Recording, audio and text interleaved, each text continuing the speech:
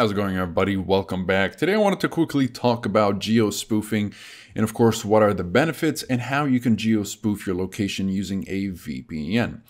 Now, geo-spoofing is pretty self-explanatory. It simply means hiding your geographic location online. And of course, you can do it using a VPN by simply selecting a server. And let's say I select East London right here. And then I go over to my IP finder right here, and it will say that I am in the UK because as far as my internet is concerned, at this point, it thinks I'm in the UK. So I have access to everything that is available in the UK.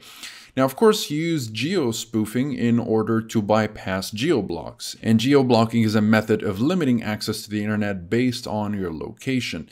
So any user that is trying to log in from outside a country's geolocation will receive an error stating that the programs are only available in that region. For example, HBO Max here is only available in the United States. So when I try to access it, I'm not going to have access to it because I'm not in the United States. So it gives me this geo availability URL right here, and it says it's not available in my region.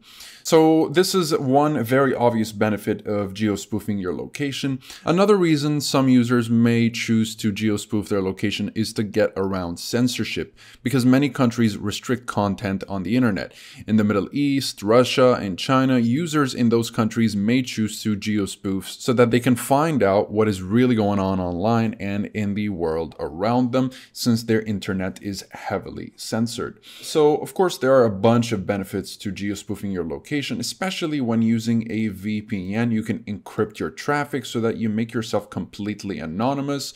You can torrent safely. You can access streaming services from all over the world and simply find websites that may not be available to you and get access to them. Maybe you're trying to purchase a certain product and it's a little bit more expensive in your region, so you can connect to another region where you can get yourself a little bit of a discount, so on and so forth. Of course, there are so many reasons to use a VPN to geo-spoof your location.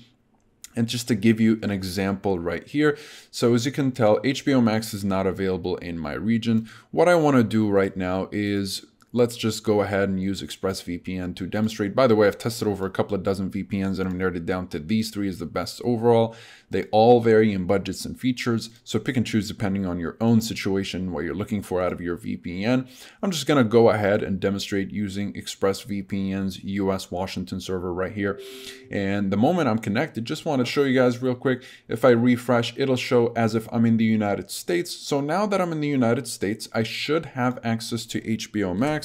If I just try to log in right here, I'll have access to it as if I'm in the United States myself, and I can make use of my HBO Max account instead of not being able to. It's as simple as that. So if you guys are interested in any of these VPNs, again, they all have varying budgets. So let's say you don't want to go with the best of the best, which is ExpressVPN right here. Of course, it comes with a premium price.